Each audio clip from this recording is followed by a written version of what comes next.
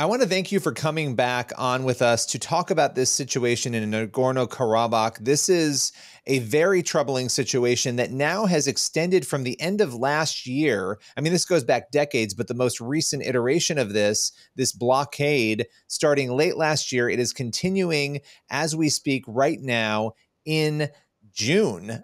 We're talking about this and it is still going on. Can you set the scene and help people understand what this blockade is and what exactly is going on? Certainly. Well, thank you for the privilege of being able to share the pain and the passion. I visited the area many, many times during war times. And to set the scene briefly, Armenia was the first nation in the world to become Christian way back in 301. And the little land of Nagorno-Karabakh is part of ancient Armenia. And Armenians have lived there for 1,700 years. And you get some of the oldest churches and stone crosses in the world in that little holy land. And it is now a situation of tragedy and of conflict.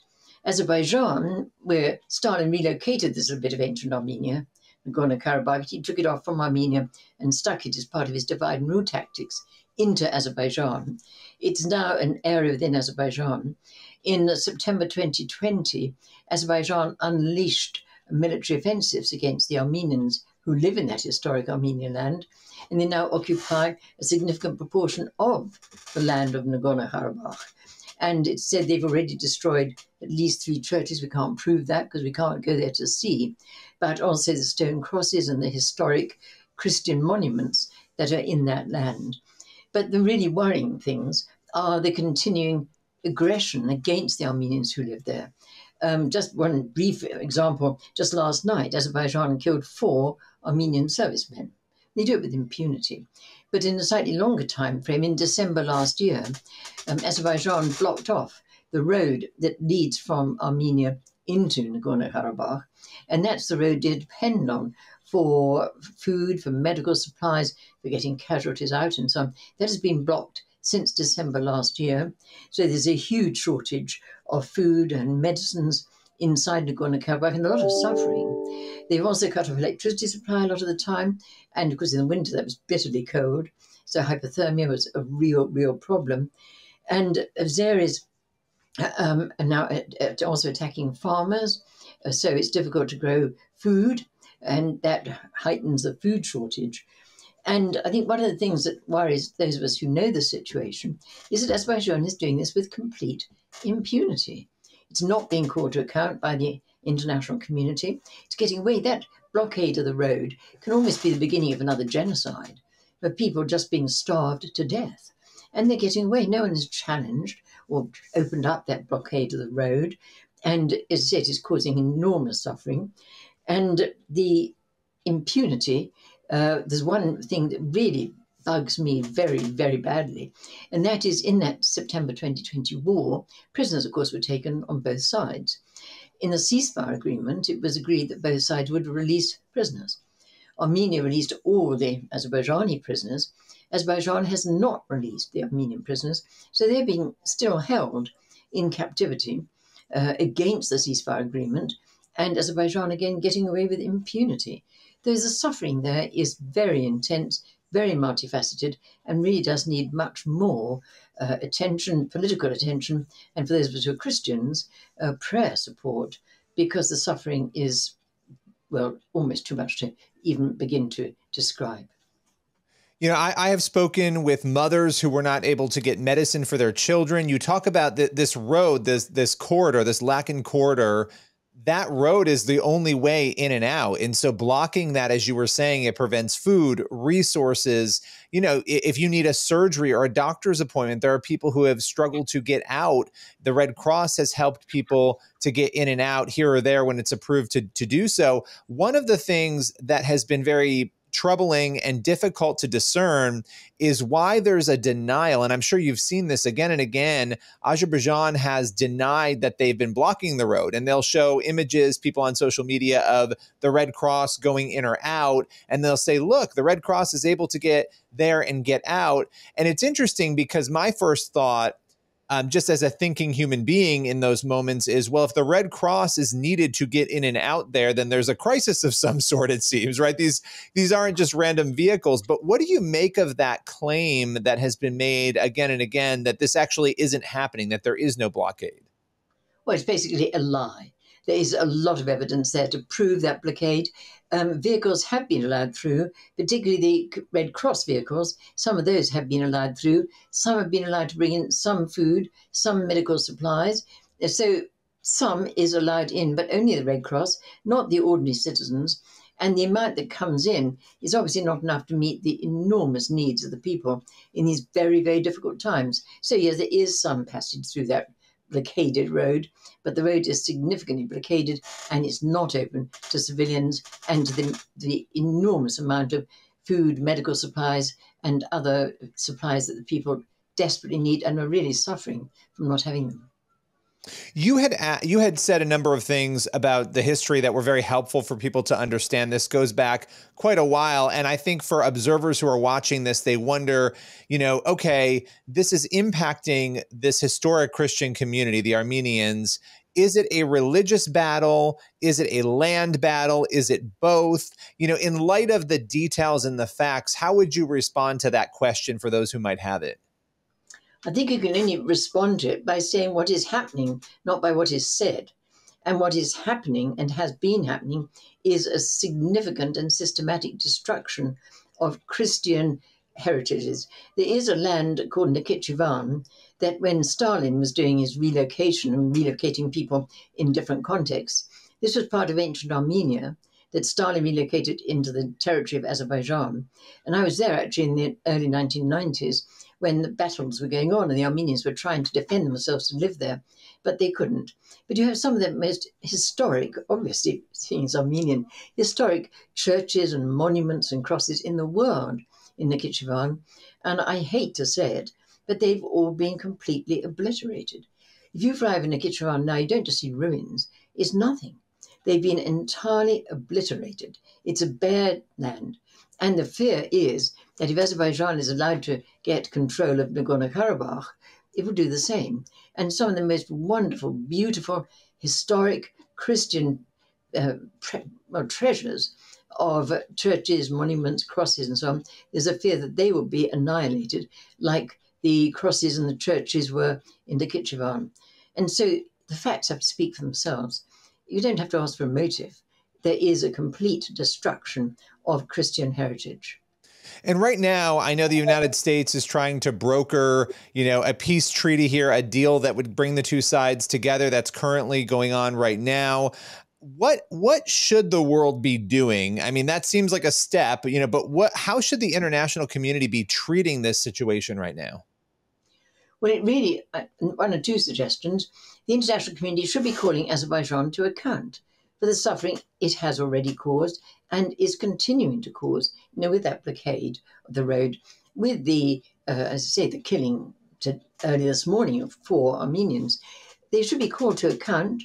There should be sanctions applied to require Azerbaijan to provide the things that Armenian people need for survival. And just for quality of life. Schools have had to be closed because there's no food. Hospitals are having to do with minimal medical supplies. You try and get medical supplies in shops, they're empty. So Azerbaijan could be being called to account just to make available the things that people should have living in their own land. So there should be the annihilation of the blockade. That should be opened up. There should be the accessibility to the materials that people desperately need for survival. And there should be the release of the prisoners. And those, I think, would be 3 of my priorities. And Azerbaijan has got away with complete impunity. You have made really throughout your life and your career, you have spent a lot of time going to places that maybe a lot of other people wouldn't want to go to because they're difficult places. You've been to that particular region, I believe 90 times. I mean, it's an insane number of times that you've been there. You've also been to North Korea, I believe 3 times. What is it that drives you to be so vocal on human rights and to take those trips and go to those places? Well, briefly, I introduced myself. I was a nurse and a social scientist by intention, as I thought I was doing in my life. and a baroness by astonishment. It wasn't into politics, the first baroness I'd ever met. But you get the title baroness, it means you speak in the House of Lords, one of the houses of the British Parliament. And I was absolutely shocked by the privilege. And I remember the day after I got it, saying my prayers, saying, God, how do I use the privilege of being able to speak in the House of Lords, like the Senate, the upper house of the British Parliament? And the idea came very clearly. It's a wonderful place to be a voice for people whose voices are not heard. And so that is what's behind so much of our work. People are suffering, as everyone will know, in many parts of the world. And obviously, Ukraine hits the headlines, and rightly so. The suffering is horrific. But we don't hear about so much that they're suffering. And many of the people suffering in war zones or under oppression and persecution aren't reached by the major aid organizations like the UN for security reasons or political reasons. For the political side, they can only go places with permission of a sovereign government. If a government is victimizing a minority, doesn't give them permission, they can't go. So we, my little organization, HEART, Humanitarian Aid Relief Trust, we have an American branch of that, by the way, we do spend our time, if needs be, crossing borders illegally to be with the people who are suffering war and persecution, not reached by the major aid organizations, to take both aid and advocacy. And obviously, Armenia and Nagorno-Karabakh has been one of our priorities and still is. I've been, sorry, I don't count, but the Armenians tell me I've been to Armenia 90 times. God, quite believe me. I think I'm afraid about 87 to Nagorno-Karabakh because I can't go recently. But we do also work in Sudan, suffering in Sudan, in Nigeria. And we don't hear about that. 5,000 Christians killed in Nigeria, in Middle Belt alone, in recent months. So we do go there. We go to places, and we call it Burma, not Myanmar, because people prefer that. But with the Shan people and the Shin people, because they're not reached by major aid organizations, we don't hear about the military bombardments to which they're subjected, almost as we're speaking now.